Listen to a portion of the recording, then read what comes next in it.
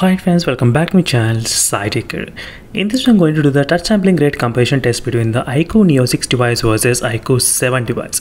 And this is another most interesting question where I did get from plenty of my subscribers asked me to compare both phones regarding the touch sampling rate. So before that, I'll try to show you the exactly what company is announcing regarding the default touch sampling rate. So right now, if you try to go to the iQOO website, you will be able to find the information where they did mention that 300 Hz touch sampling rate will be there for the iQOO 7 device. So this one, the official iQOO website only I'm trying to mention 300 Hz, and instant touch sampling rate is 1000 Hz. And whereas iQOO Neo 6, which has got 1200 Hz instant touch sampling rate, and the 360 Hz will be the normal touch sampling rate. As you can see the difference, 360 Hz in the iQOO Neo 6 device, 300 Hz in the iQOO 7 smartphone. So that's what I thought of mentioning for you all. And I'm trying to use exactly same models. Let me show you the settings option. So you guys can actually see here, as you can see, iQOO Neo 6, Snapdragon 870 and 870, iQOO 7. So now it's time to check the touch sampling rate. So first I'll try to show you the refresh rate what I'm trying to use between these both phones, because you should know the refresh rate what I'm trying to use as well every time. So let me try to go to the refresh rate.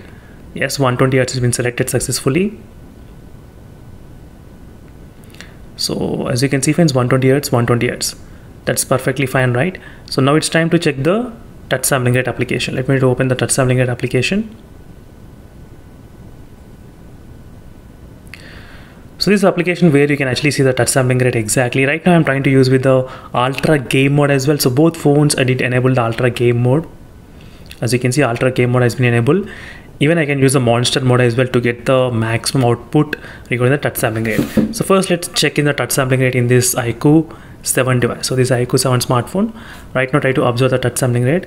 The value we are getting about 420. As you can see. So 420 minus 120.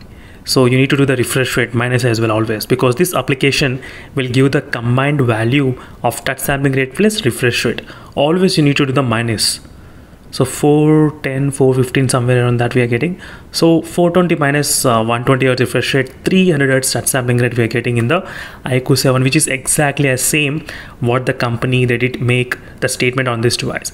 But now let's take a look at the iQOO Neo 6 device. So this is the iQOO Neo 6 device which I'm trying to check here, and look at here what happens with the overall touch sampling rate value. So value we are getting about 234.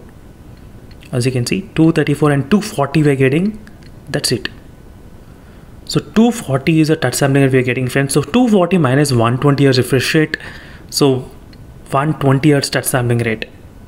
As you can see, I did enable the monster mode, I did enable the ultra game mode and everything, but still I'm getting only 120 Hz. I'm not sure what has happened with this kind of touch sampling rate. Maybe while playing games you might be able to notice, but right now I did not notice any kind of change regarding the touch sampling rate application. So iQOO 7 was able to maintain exactly same what the companies did mention, but iQOO Neo 6 device I'm not getting that kind of exact value, whereas there is another application also which is available to measure the touch smoothness. So right now as you can see, so where is the touch sampling rate you can see in the iQOO Neo 6 device, it's not that smooth. As you can see the difference, right? So iQOO 7 it's kind of smooth, and iQOO Neo 6 it's not that smooth.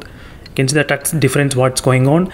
So definitely maybe while gaming you might be able to see the experience, but right now this is situation regarding the touch sampling rate demonstration. I'll try to do the touch sampling rate test using with very fast movement. As you can see, it did detect number of touch inputs, not bad. But whereas in the iQOO Neo 6 device, same speed I'm trying to do. As you can see, very less number of touch inputs got detected when you compare with the iQOO 7 device. So this offense is a small thing which I thought of just mentioning for you all. So maybe while playing games might be able to get that kind of higher touch sampling rate, but with the normal I'm not getting any kind of higher touch sampling rate between these both phones. But in the iQOO 7 I was getting 300 Hz, but in this device I'm not getting any 360 or 300, not even close. So meanwhile, signing off friends, thank you for watching. Until then, stay tuned for more updates. Until then, bye.